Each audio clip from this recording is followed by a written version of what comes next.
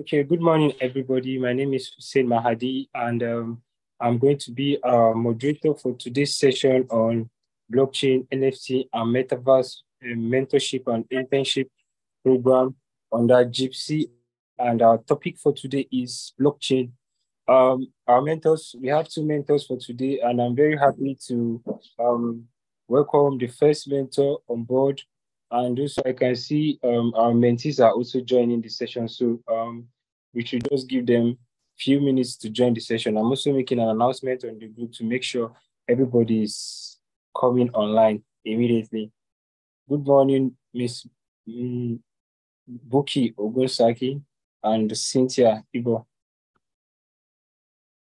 Good morning, sir. Good morning. Good morning.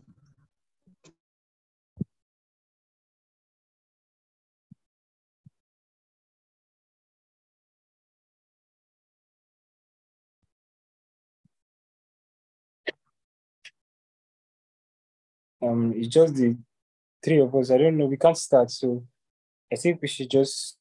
I'm sending a message across. I'm trying to call the group.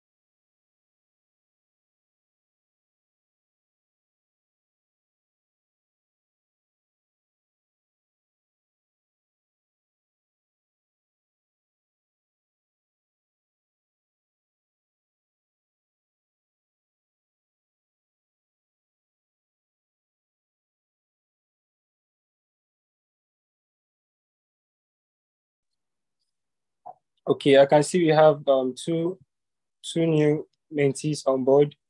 Thank you for joining us. Although you joined late, so we've already started. We were like trying to give those late mentees some time before we start the program. So let's wait if we can get another two mentees before we start properly.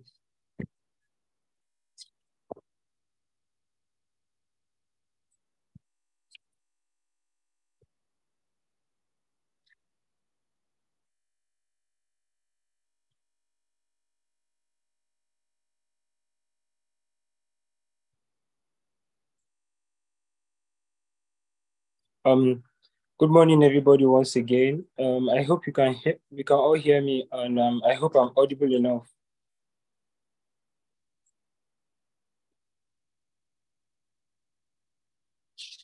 Okay, we are all encouraged to put on our videos. As we all know, the session today is being live streamed on YouTube, and other social media platforms. And our topic for today is blockchain. And our mentors for today are Barrister Buki Ogosaki and Miss Sarah Zade. I welcome everybody, our mentees and our mentors on the Zoom meeting today and on this topic for today. I'm Hussein once again, and I will be moderating this session today. Quickly, I'll be making some announcement and telling us how what the program is all about before we jump into presentations and talks from our mentors for today. So the first thing I'm going to put on my screen is about the program. I'm going to be telling us about the program for those of us joining us today and for those of us just joining for the first time. So JIIPCC Mentorship and Internship Program is a quarterly program for young students and young professionals across Africa. Mentees are afforded the opportunity to access valuable advice, training, network, mentorship, internship, discussion forums, industry updates, and resource materials from experienced mentors. The program seeks to encourage continuous training, development, and evolution in Africa and around the world. You can search on YouTube and Facebook for some of our videos to also know what the program is all about. Hashtag JIIPCC.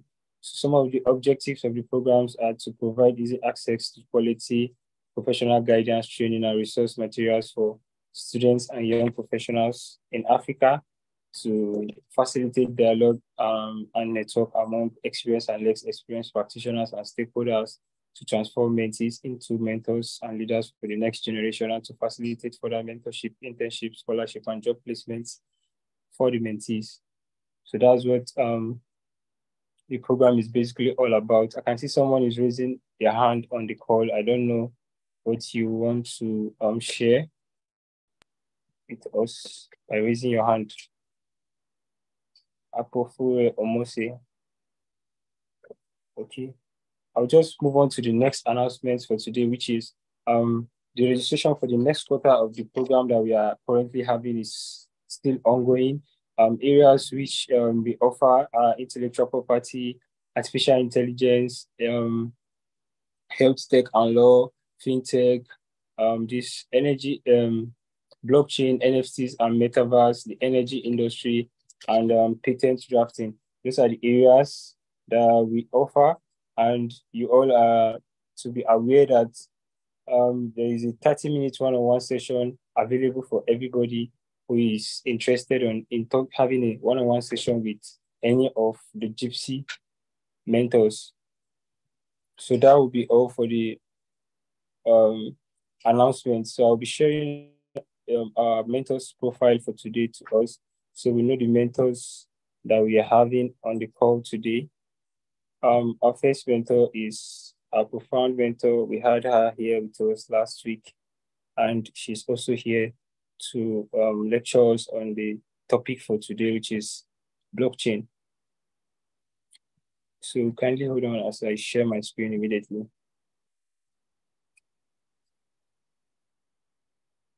Okay. Barrister Buki Ogonsaki is the principal and head Stoshi thinker at BBO Solicitors. She is an emerging tech lawyer, primarily working with clients in emerging technology areas such as NFTs, Metaverse, crypto, blockchain, AI, as well as cybersecurity and data privacy. Buki is highly sought after by her clients due to her 17 plus years additional experience in strategy and project management. Buki is also currently a consultant with Instellar Inc. and the Lagos Business School, and volunteers as Director of Strategy at E4E. She is a Smart Contract Research Fellow and a Kleros Decentralized Justice Fellow. She is also a certified NFT expert from the Blockchain Council, a certified international privacy professional, a member of the Nigerian Bar Association and the International Association of Privacy Professionals. Thank you very much for joining us today, Ms. Buki. Ogunsaki. And our next mentor for today is Miss Sarah Zade. Sarah Zade is an attorney at Nutadolti in the technology group and the Benelux data protection team, and specializes in IT, privacy, and data protection law. Sarah advises and assists national and international clients on privacy, governance, IT agreements and disputes, cybersecurity, privacy supervision, and regulation in the healthcare sector, and the legal aspect of emerging technologies, such as blockchain, artificial intelligence, and the metaverse. Sarah is frequently invited as a guest speaker at seminars and conferences, including the Next Web International Tech Conference, the Road Business University, and the Dutch National News Radio. She also regularly publishes articles and blogs. Sarah studied at Linden University, philosophy of law, the University of Amsterdam, health law, the London School of Economics and Political Science, cyber law, and in 2020, she completed the Oxford Artificial Intelligence program at the University of Oxford. Thank you very much for joining us today, Ms. Sarah Zade. We'll be jumping on to listening to our mentors for today. I can see we have Ms. Buki Ogunsaki on the call. I don't know if you have Sarah yet on the call. We'll be waiting for her. Kindly note that you are all advised to put on your videos, and the session today is interactive, so you're all advised to engage with the mentors. Thank you very much. I'll be calling on Ms. Buki Ogunsaki to take the floor right now. Yeah, thank you so much. Could you wait for me to get into the office, because I'm actually on the move? I sent Juliana a message. So I think we can start with one of these presentations. Thank you. Okay, we can start with the mentees presentation. Okay, the mentees presentation, please. I hope you are ready to start your presentation. Who is the presenter? You can unmute yourself. You can share your slide with us.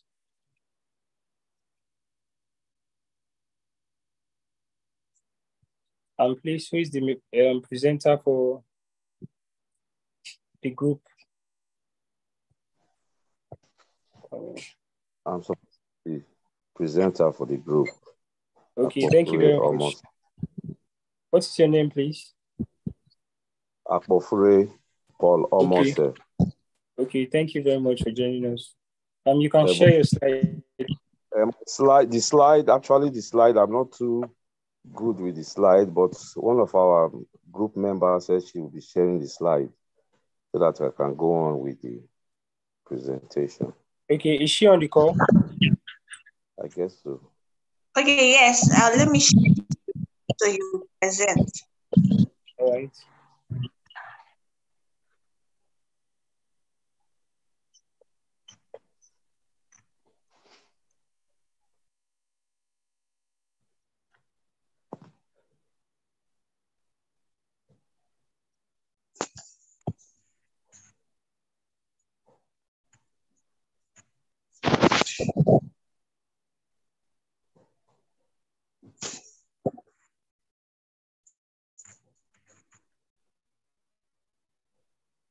All right, so you can. Hello. Yes, hello, good morning. Good morning. Good morning to the class. Good morning to the mentors. Good morning to JIIPCC. My name is Akpofure Paul Almost. Today, being the week 2, I'll be the one presenting. Our topic is blockchain technology, and our contents are looking at smart contracts, DApp, Ethereum, cryptography, Bitcoin, and blockchain securities, which are the top 5 challenges for implementing blockchain technology. So initially, I'll be starting with smart contract. Basically, smart contract are a form of self-executing form of contract, if that is quite different from the traditional contract that we know. A contract legally is between two parties or more persons, but a smart contract is a program that has been where the terms between the parties, maybe the buyers and the sellers, are encrypted in codes that are encrypted in a form of in codes on blockchain that can run when predetermined conditions are met. What we consider a predetermined condition can be a condition between where the terms of a contract between buyers and sellers are written down, and these conditions are put on code in a form of smart contract on blockchains. And when those conditions are met, it automatically executes. It automatically executes without a third party or intermediary in such kind of transaction. So basically, smart contract simplifies business and trade between persons, parties that can be anonymous and post-dominous. That's parties that you can identify and also parties that you cannot identify. So every smart contract can be broken down into the types of the features of a smart contract. Usually have properties that are static and variables. Static and variables are data, information of data that can be static or variable that it can likely change. Then we have also the logic. The logic is the terms. These are the terms that if A and B happens, then C is the result. That is, A brings money and B collects a certain amount of money. A product or services can be effected. That may be the logic between the two parties. So that is the second part of every smart contract. It usually has logic behind same. And also the third form is a ledger, a form of record keeping data of what the transaction transpired. So every smart contract must compose of these properties, logic and ledger. So smart contracts are usually deployed on blockchain technology, and most likely it is the Ethereum blockchain that has been most simplified and very effective for smart contracts. And if you have to deploy a smart contract in an Ethereum, you must have Ether. Ether is the native tokens, is like the currency for every transaction that you carry out on the Ethereum blockchain. So most of the applications on Ethereum are powered by smart contracts and usually have a balance that is put on an Ethereum account, and a user account can interact with such smart contract account. And once the transaction is disclosed, is lodged, then I think it is, when it's lodged, then it is completed.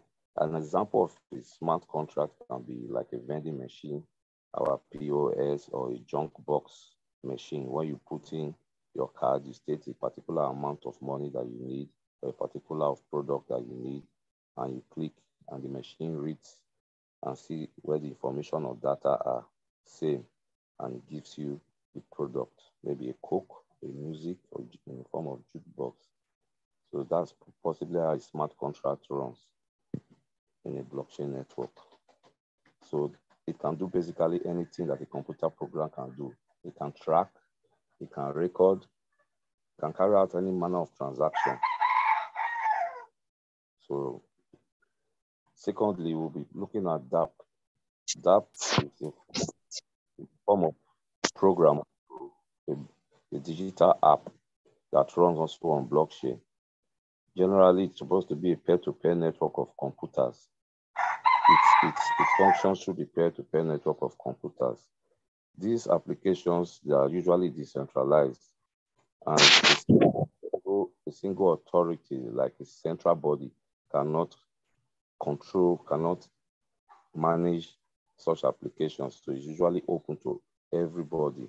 So far, you have a computer network and you can access, say, an example of a digital application they include chain.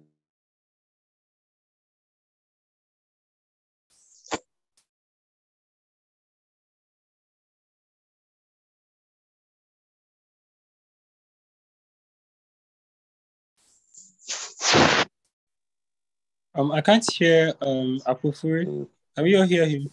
Digital app like Chainlink, and most of us know the notifications of are reduced, the cost, the time also is reduced. There's no wastage of time, and it creates jobs because a lot of apps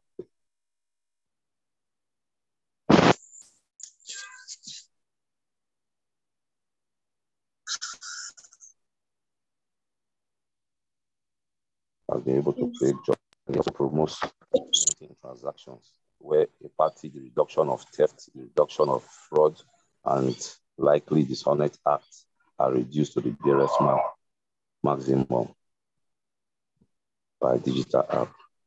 Thirdly, we'll be looking at Bitcoin. Bitcoin is a form of digital money that is expected to act as money in the real world.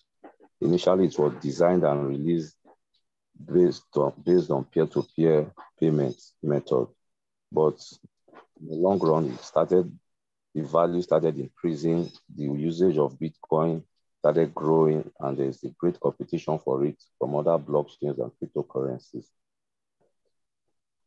Bitcoin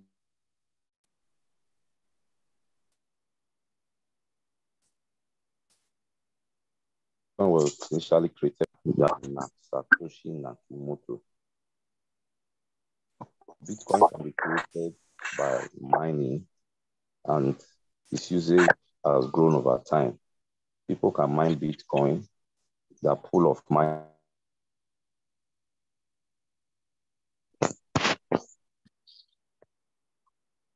You can either mine, it's also open to pool of miners.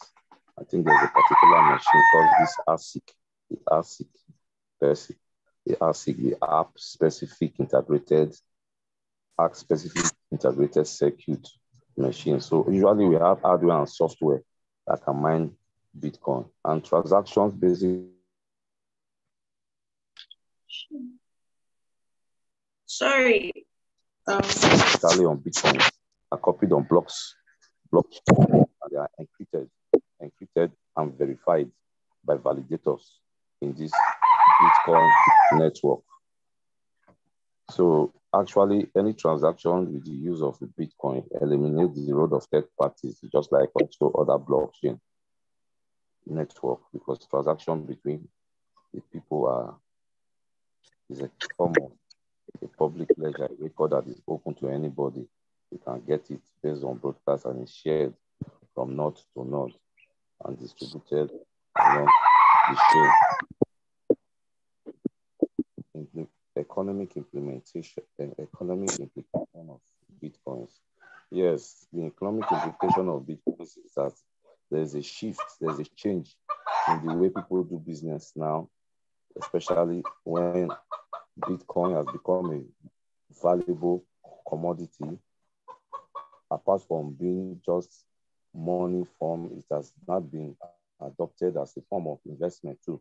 People now buy it and keep it with the mindset that it will increase in value and maybe they might sell off. So Bitcoin has become a strong name now, especially in the stock market. Investors can slide in and use Bitcoins for their transactions. And as the economic changes, the disruption of the COVID-19, especially where people were not allowed social interaction to exchange money, Bitcoin was used. So since that adoption, now Bitcoin has grown, especially in the emerging tech market, to be one of the biggest, most used cryptocurrencies in the global industry. Fourthly, we'll be looking at Ethereum. Ethereum, as the word pronounced, is the second biggest cryptocurrency also. Ethereum is a blockchain-based software platform that can be used to send and receive value globally. Just like blockchain, it has its own native currency to be known as Ether. So when developers also use Ethereum to run decentralized applications, and they issue cryptos such as Ethereum tokens. And Ethereum can be used in a wider variety of applications, unlike Bitcoin.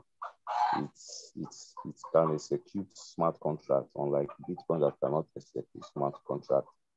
So the transaction records are usually immutable, verified, and secured, and distributed across the network, open, very open, like Bitcoin. Once you have an access to a computer network, you can usually use the Ethereum and create an account and have Ether to fund your transaction, like smart contracts. So there are a lot of examples of technologies that has been run on the platform, which include decentralized finance, financial transactions like borrowing, lending, insurance, investment. Those are decentralized finances. Those transactions actually exist on Ethereum platform, but they cannot exist on Bitcoin. And also these new areas of non-fungible tokens and games where smart contracts can also apply on the platform. So since 2020 September, the Ethereum blockchain platform transformed to a greater extent that the mining of the Ethereum has really changed, unlike before, where they have to mine, you have to pass through specialized kind of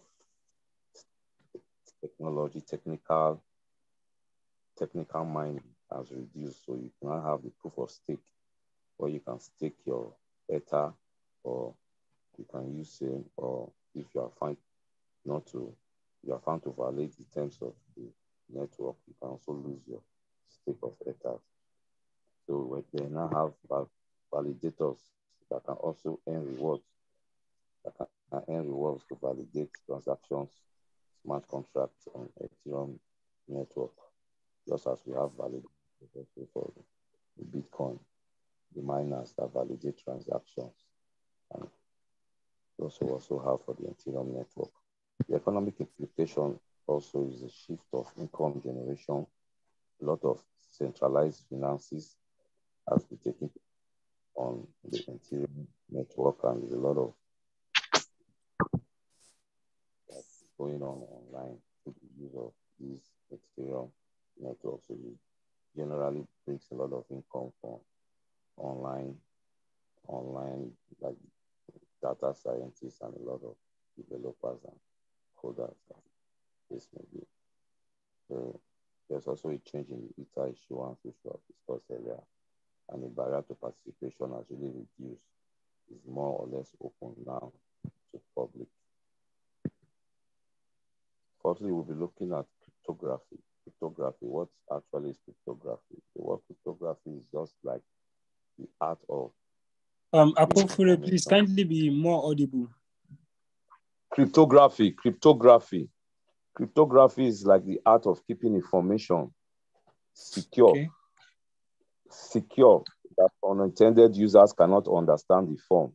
It's the art of keeping information in a secure form where unintended users may not be able to understand the form. We have a cryptography in the sense that plain tests are usually encrypted and encrypted into a form that is known as ciphertext. Ciphertext, just the data. If you have a data and you want to protect, say, to be secured from third parties having the knowledge of it in the digital world, you can use cryptography. The plain text represents the data that ought to be protected during this transmission, and it passes through the form of encryption algorithm, the mathematical process where cipher tests, where every plain text is given an encryption key and replaced with cipher text. And cipher text is the product of the encryption algorithm. That is what has passed through the encryption algorithm process.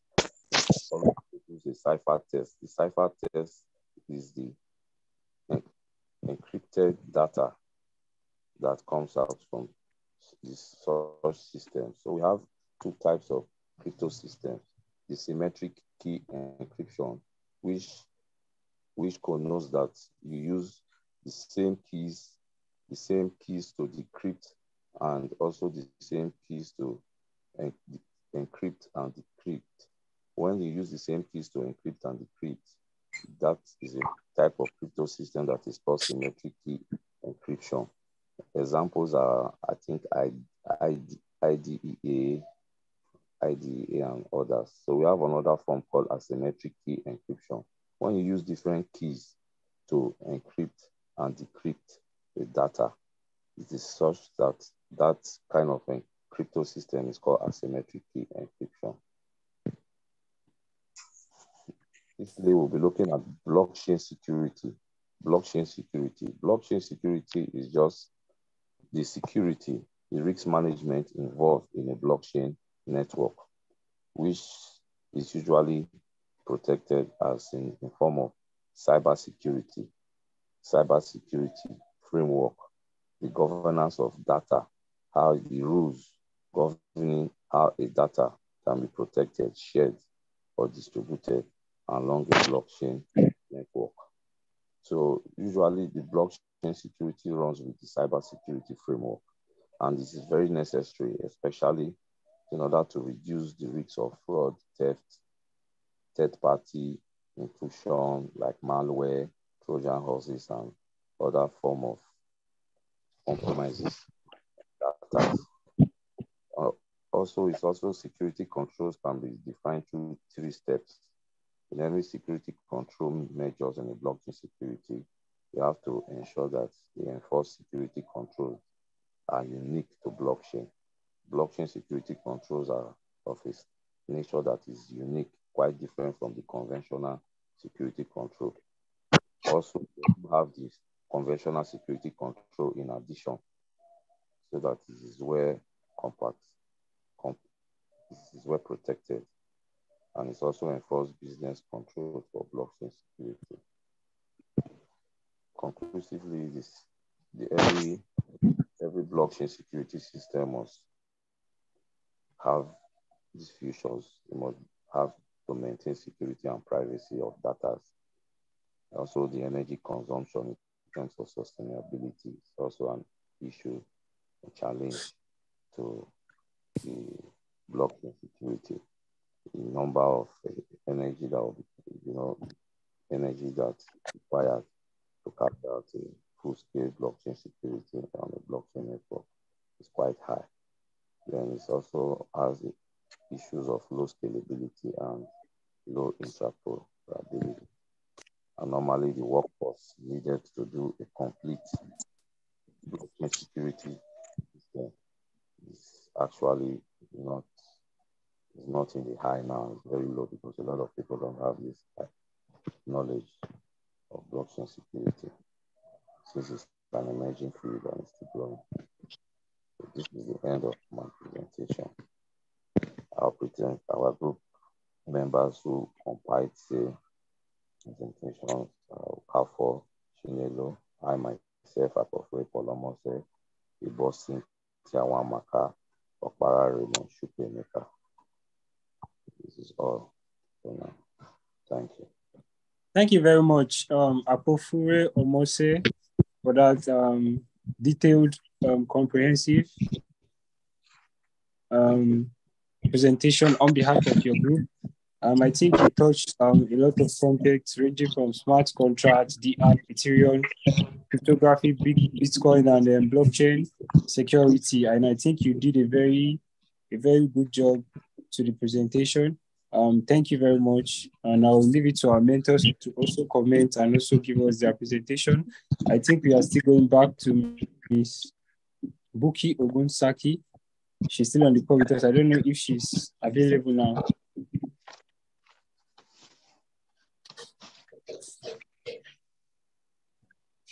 Hello, Ms. Buki, are you on the call?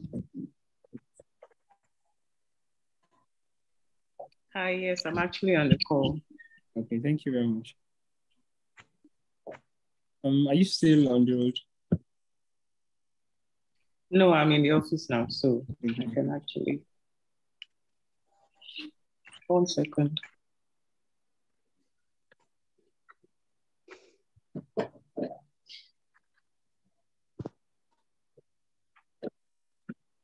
Okay, so how much time do I have? I think let's say you initially had 15 minutes to talk and also 5 minutes to comment on their presentation. So you have 20 minutes. Okay. And our second presenter would have how long? She's not with us yet, so I don't know. She's also supposed to be having the same time. Okay. All right. So let me attempt to share my screen. Okay.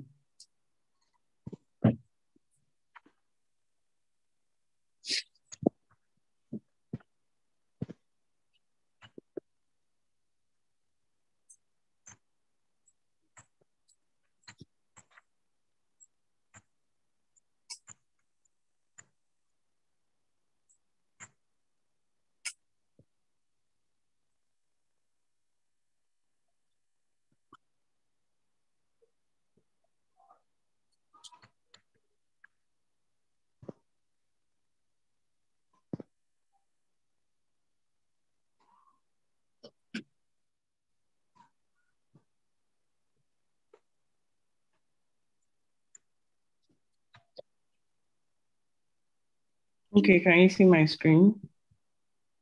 Yes, ma'am. You can see your screen.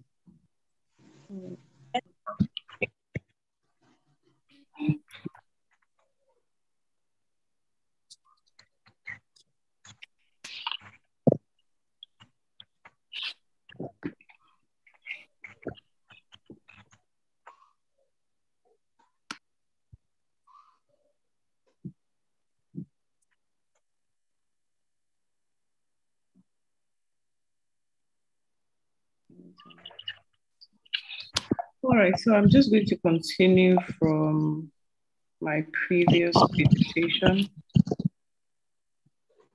and cover some of the aspects that were touched today.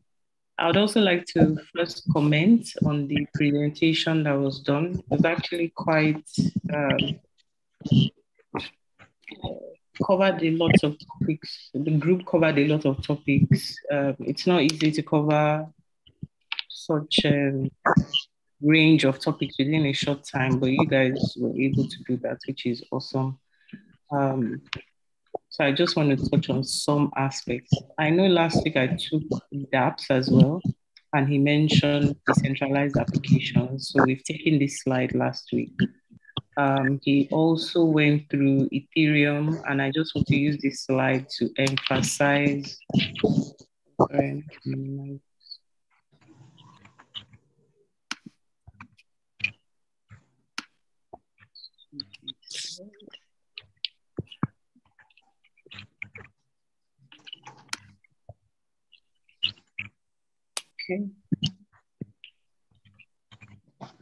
So last week I talked about smart contracts as well, and I know that you guys touched on that as well. I also mentioned how smart contracts work.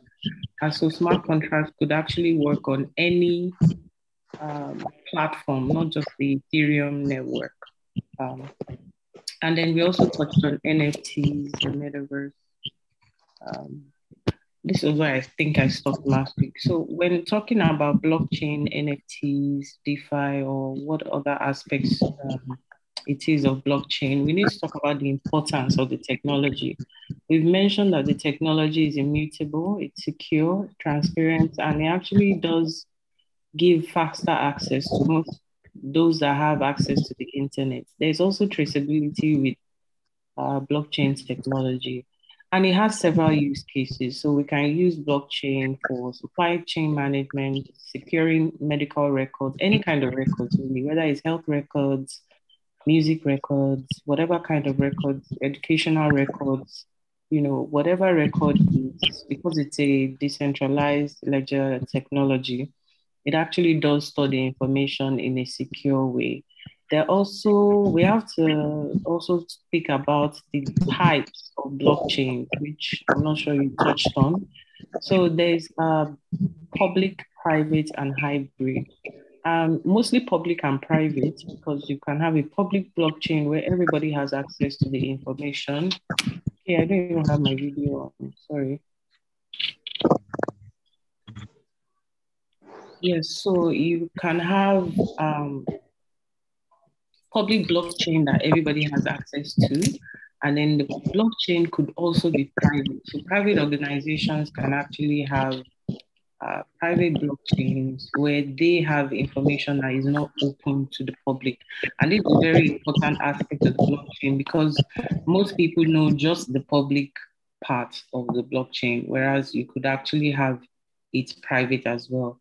Also, it could be hybrid. So you could actually have a blockchain that parts of it is public and the remainder aspect of it is private. So you have a combination of both public aspects and the private access. And obviously for the private access, we've talked about cryptography, we've talked about symmetric and asymmetric technology of cryptography. So it will be access. So those that have more access will have access to the private aspect of the blockchain, whereas those that don't need any necessary access will just have access to the public aspect of the blockchain. And so we find examples with CBDCs where different countries and nations are having their CBDCs as hybrid, where parts of it is public, parts of it is private. And like I mentioned, there are private organizations that are building their own blockchain infrastructure, where it's only probably their staff management that have access, to the blockchain. So that's a very important aspect of blockchain. And we also mentioned non-fungible tokens, where they're like digital deeds of ownership, and it shows ownership of digital assets on the blockchain. There are different types of tokens. I'm not sure we can go into that. There's ERC20, which is the fungible. We have ERC721, which is non-fungible tokens. And then we have ERC1155 tokens, which are like semi-fungible tokens. There are many new ones as well, which we can read up on later. But we know that the different types of tokens usually use these standards, which we can read about. Then we have decentralized finance, which is payments, trading, lending, derivatives, and all of these other aspects of traditional finance, but is on the blockchain, or they're using decentralized apps, dApps, to actually carry out their transactions. So like we were talking about the impact of blockchain, here we see the impact of XR technology. And XR, is a mixture of AR and VR and MR. So we see Cambridge consultants in Boston, Massachusetts, using AR technology glasses, to allow surgeons see the insides of a person's body.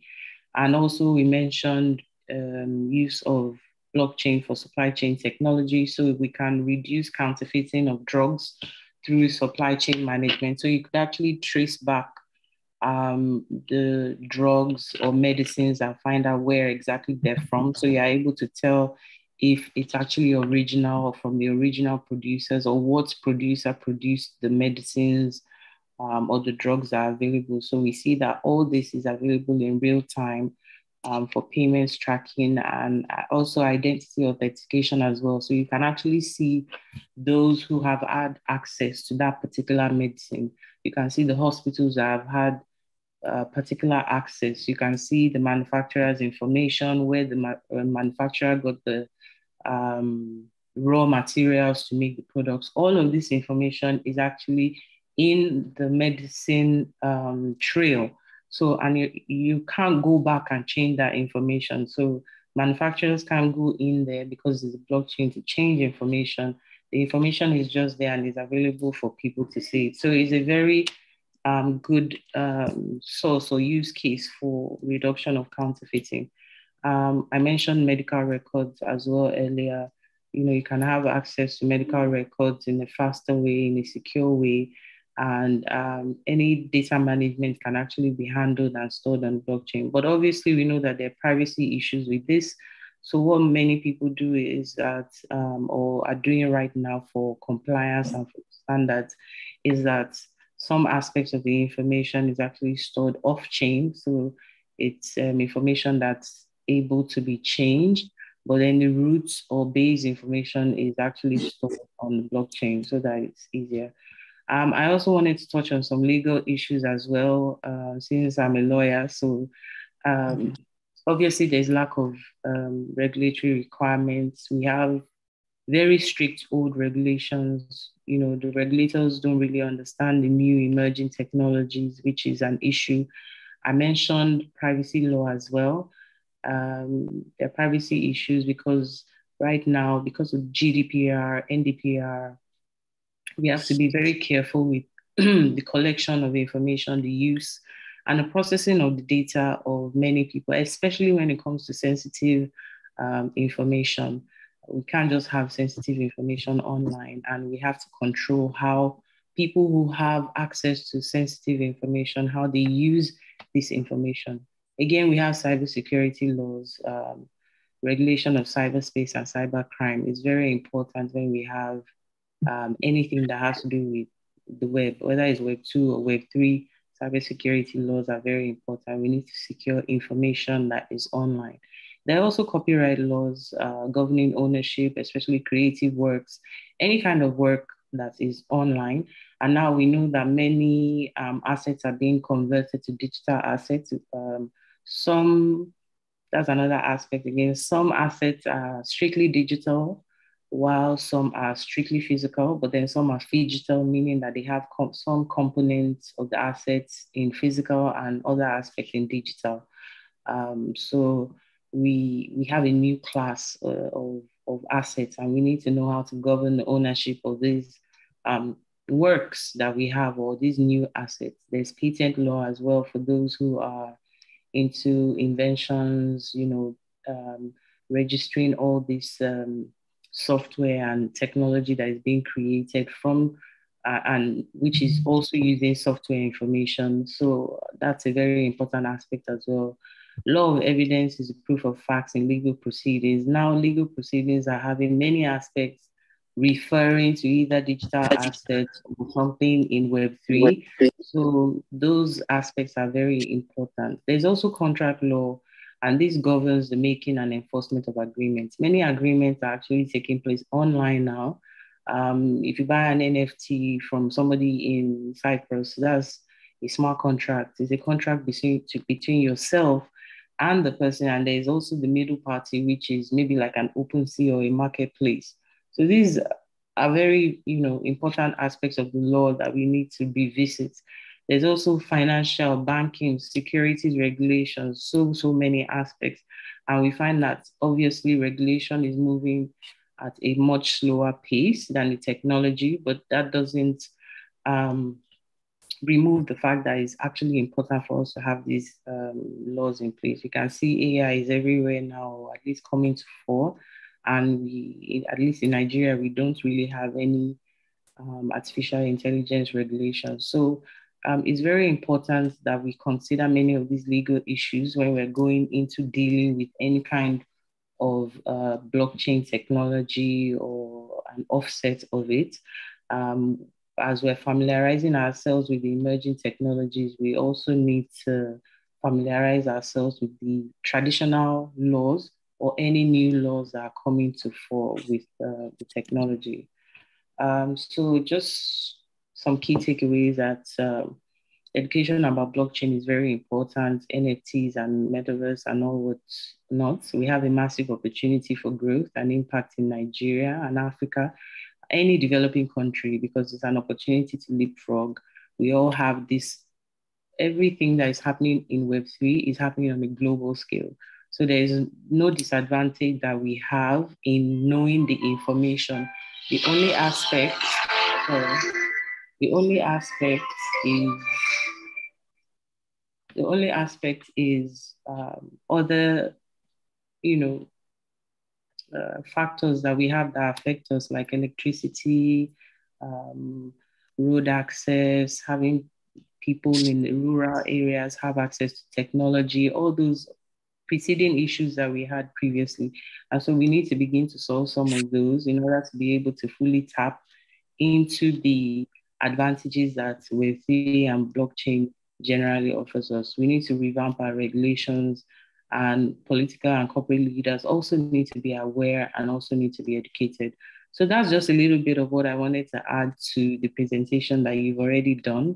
And like I said, you covered a lot of ground within the short space that you were given, and took a lot of topics for us to be able to go through. There's still a lot of information out there, lots more studying. Blockchain and Web3 is like a can of worms. They say once you drop down the rabbit hole, you just keep opening doors and discovering different things. So there are many other aspects that we can try and research about and use in our practical day-to-day.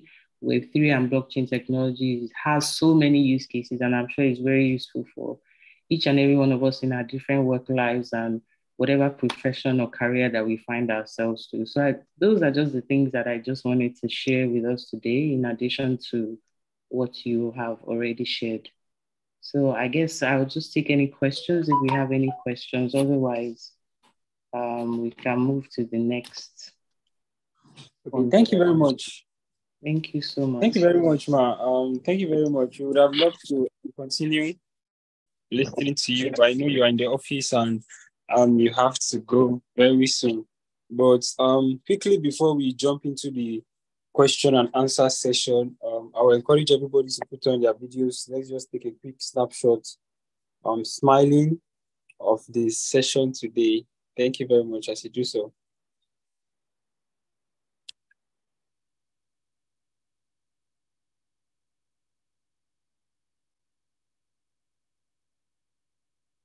Okay, thank you.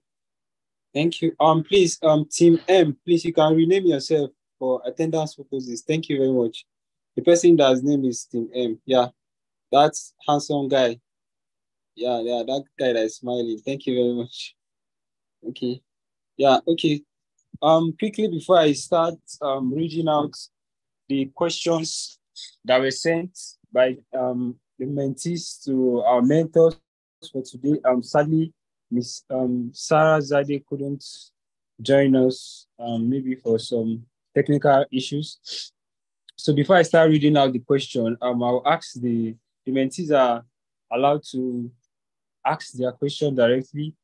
Any question that maybe pop up in your head and in the course of the presentation from either your group or from our mentor. So you can just raise your hand and I'll call on you to ask your question quickly.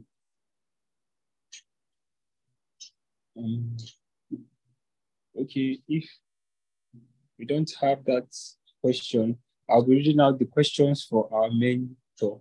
The first question is, what are fungible crypto assets and are they regulated as security under Nigerian law? Why did you get that?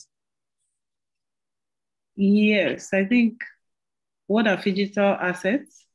What are fungible, okay, fungible crypto assets, and are they regulated as security under Nigerian law?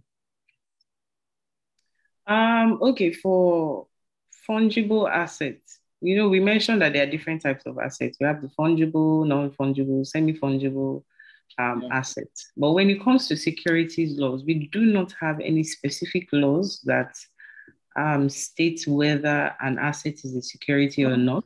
So for us in the space, what we usually use is the Howey test. There are many other tests, but the most popular is the Howey test, which they use in the US.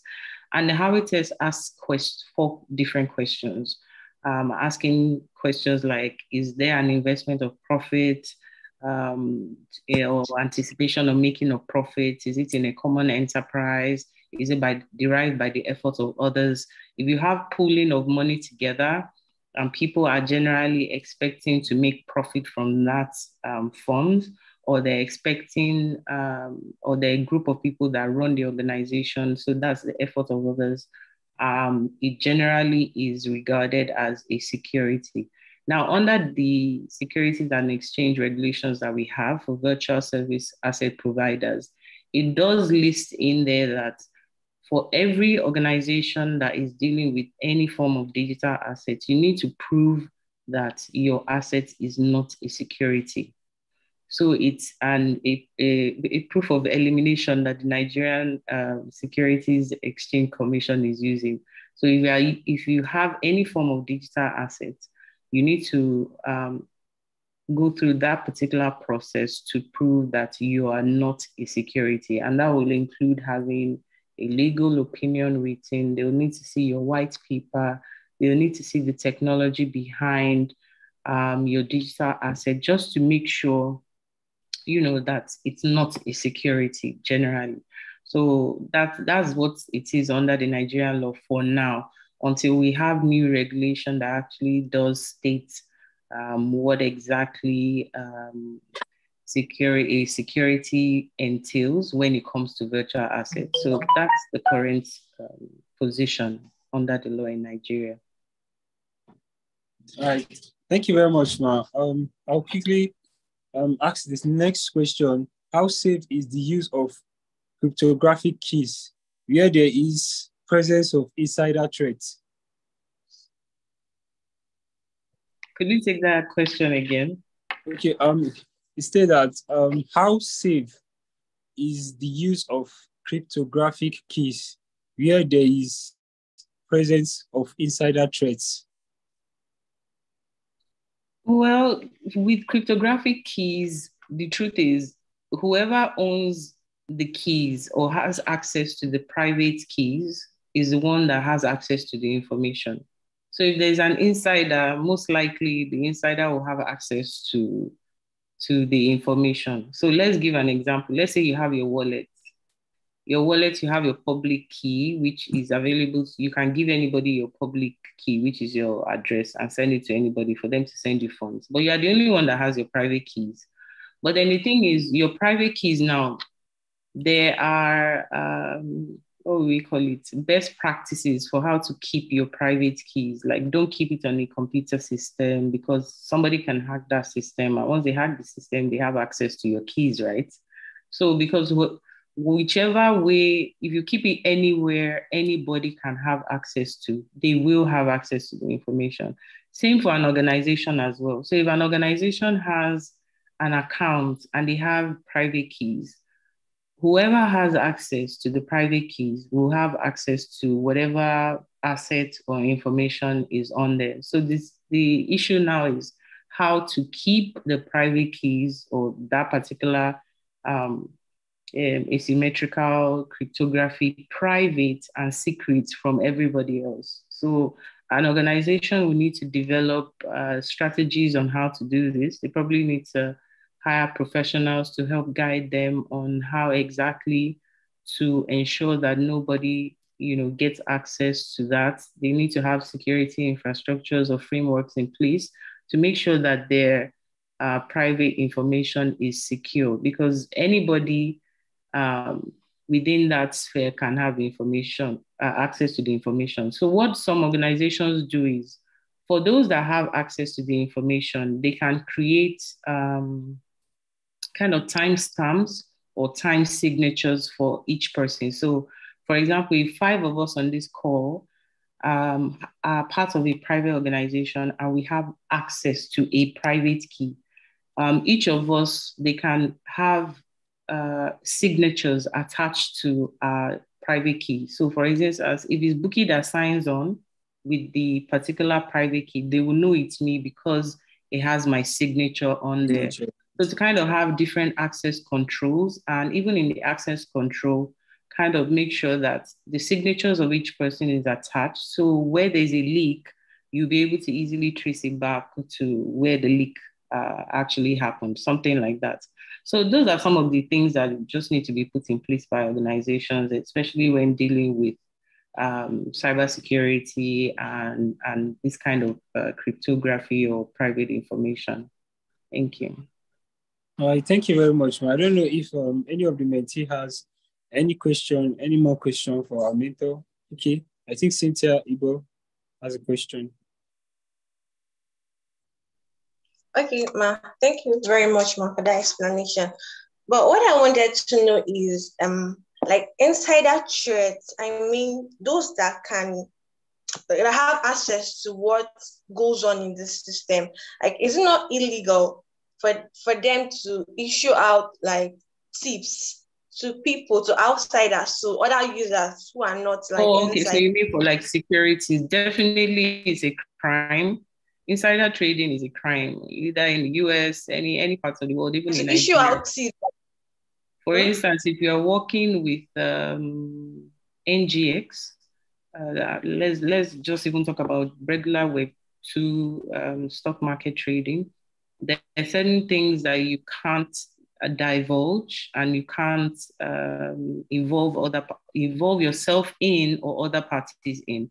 So maybe, for instance, all the staff of NGX are not allowed to trade in certain aspects because of the information that they have already. So now using that information that you have to either to give it to somebody else or to use it to your advantage is against the law.